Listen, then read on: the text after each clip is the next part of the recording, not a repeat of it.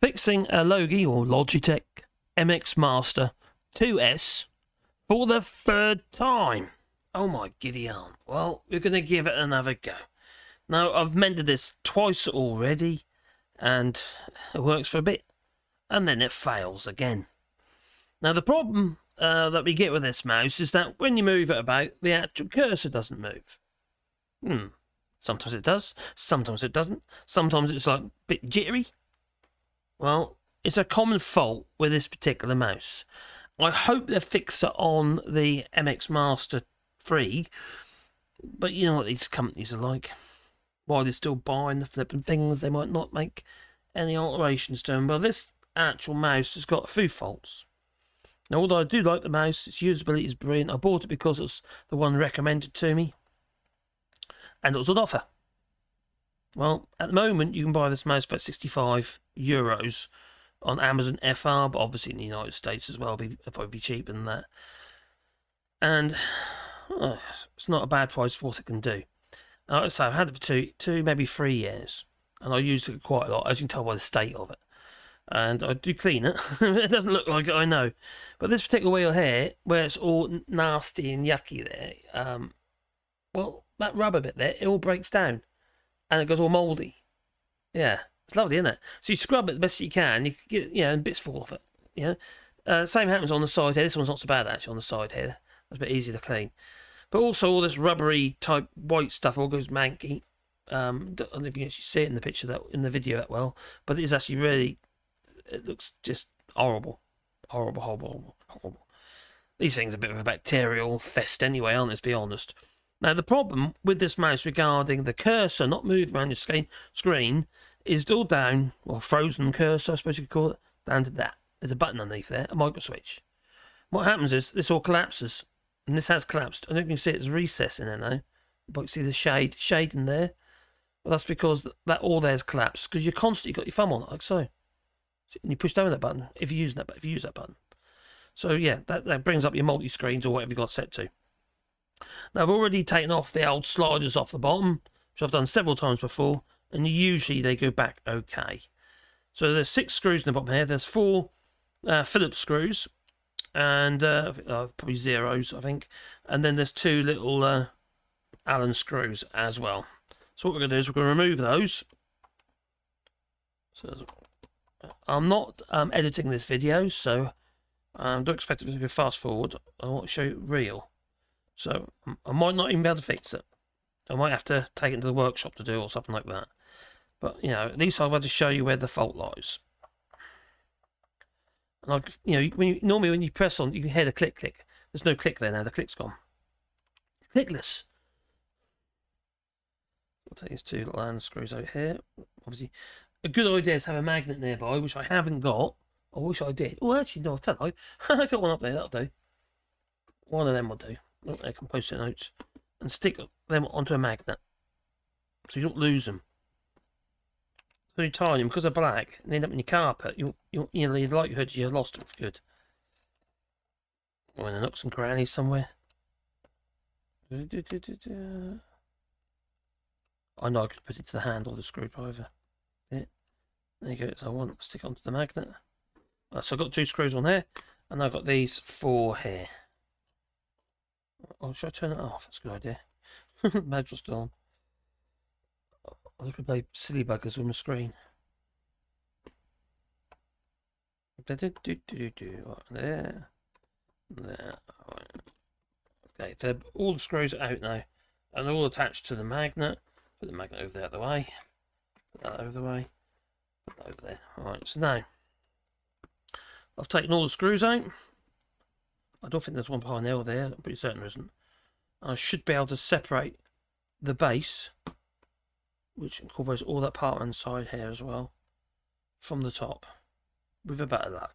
Yeah, there you go. You can see that? Start breaking apart there. How easy was that? Be wary, because there's a little, if I remember rightly, there's a little connector in there, or a ribbon. There's a ribbon just there. Okay. You can see that little ribbon there. Now that should just pull, you should be able to pull that out of there. But be gentle, obviously. Be gentle with it. You don't want to put any kinks in it.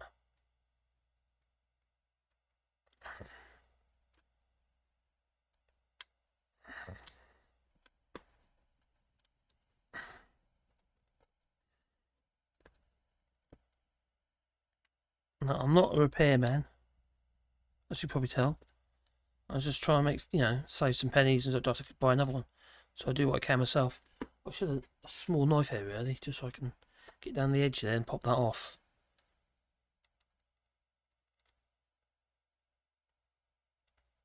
Oh, there you go. Yeah, that's off. Right, so that little thing there, if you can see it there, that there, yeah, I should focus on. There you go. That goes up, basically goes up and down. That traps the ribbon. You can see it on there. There you go. There you go. That traps the ribbon, that does. Oh, go that way. Yeah. Alright, so now you separated it. Oh, typical battery. Quite a common battery in there. Alright, so this is the wheel that gets really grubby. You try to clean it and it just falls to pieces. All the bits of rubber come out. It's like it's reacting with the acid of your fingers. But anyway, the problem's not with this bit.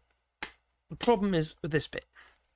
The behind here is a micro switch. Just behind this one here is a micro switch. So what we've got to do now is we've got to remove these two screws.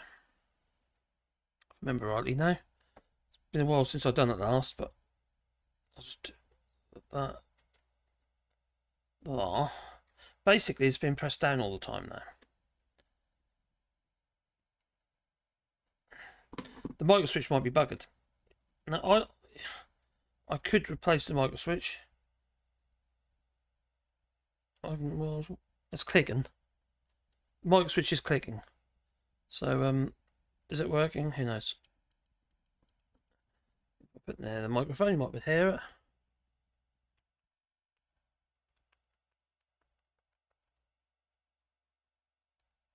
Yes, it's definitely clicking. So it might not be the micro switch is the problem, but this is the problem. This thing here, that bit there, this area here collapses.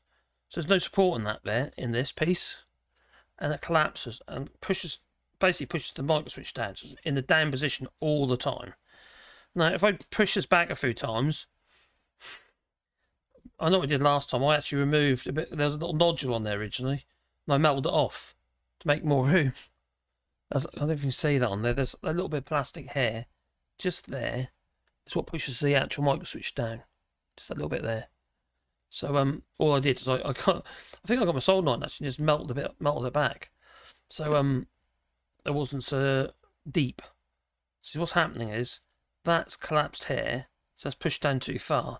So it's constantly pushing that switch down, and then it just freezes the actual cursor. Now, I don't actually use that switch. I have to make my mind up. Do I want to keep that switch in place, or do I bypass it? See, that's another option. I could bypass it, so it's like always off. You know, or take the wires off. I don't know which way. If it's got to be make or break, I don't know. I'd have to find out by putting the meter on it. Which we actually, do I have one here? Oh, no, I don't have one here. If I did, I could test it for you. But you've got basically it's whether or not it makes or break, and it'll depend on what you do with the wires. Whether you open connection, because there's only two wires there, an open connection, or do you have a closed connection on that? It depends on the micro switch. It's most likely to be down is making a connection. Now, some people, what they've done is actually release the screws here a little bit, the ones that hold it into place. Some other people online, I just removed the little nodule off the hair. Might do get a bit more. Being very ginger.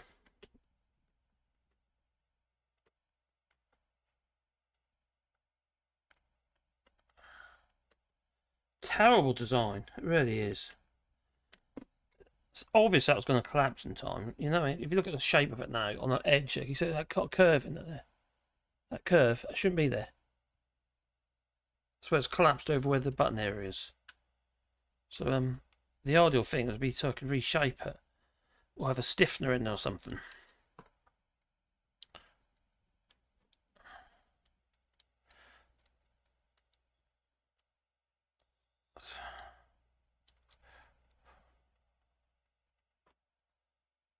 See what's happened. The actual rubber itself has gone brittle. I've been playing about it, and there's actually cracked rubber there. It's gone brittle. Oh dear. Alright, well, I'm going to put that back again.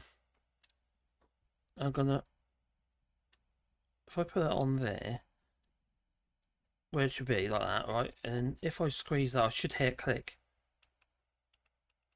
It is now. You hear that? Clicking there, wasn't clicking before while it was in place. Now it's clicking. So I've took the pressure off basically. But I wouldn't say it's a permanent repair.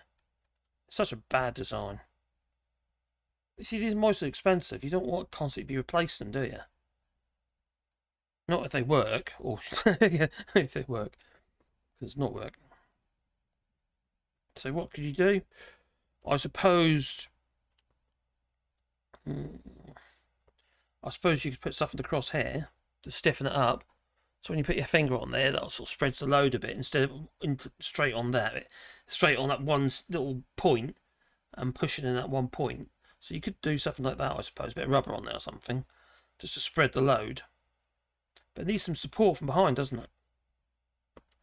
That's what it needs. Because it's going to happen again. It's definitely going to happen again.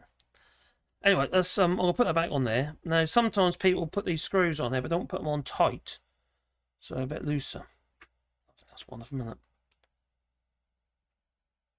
Don't want to see the head. Right, now you might see a pair of glasses on there, those orange pair. I should be wearing them. They're just ready specs, but they're 3.5 times ones, so they're quite strong. I suppose I can see better now. Yeah, that's right screw. So you could, I suppose what I could do, you could put something behind the screws if you wanted to, or even use a bit of Loctite and keep them loose. I don't want to do that at the moment. That might be for later.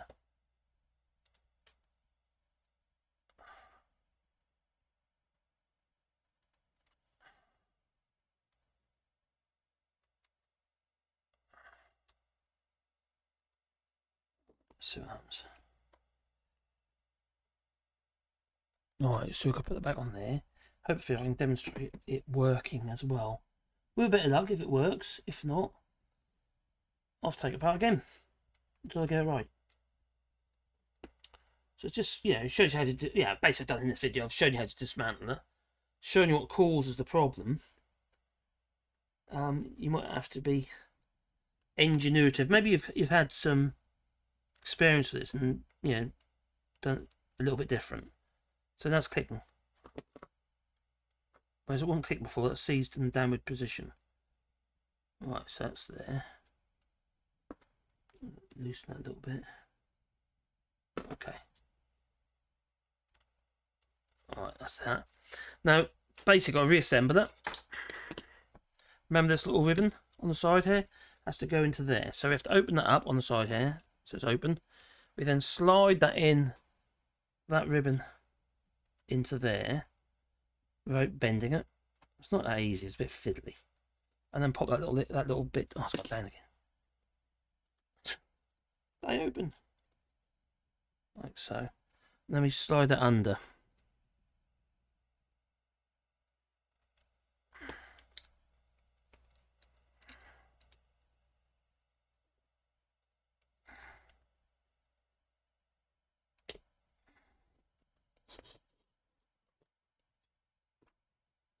Bit of fingers and thumbs here. I had carpal tunnel surgery, so I'm not that, I'd put it, dexterous. My fingers. Dexterous. That's better. Make sure it's lined up to that line there straight. That way you know you've got all your connections. There's a little line on there, if you can see that. Little. Oh, I just pulled on it. that's in. There's a little line on there, a little blue line on the ribbon, and it needs to be parallel with the actual clip. So I'm going to put that back over there.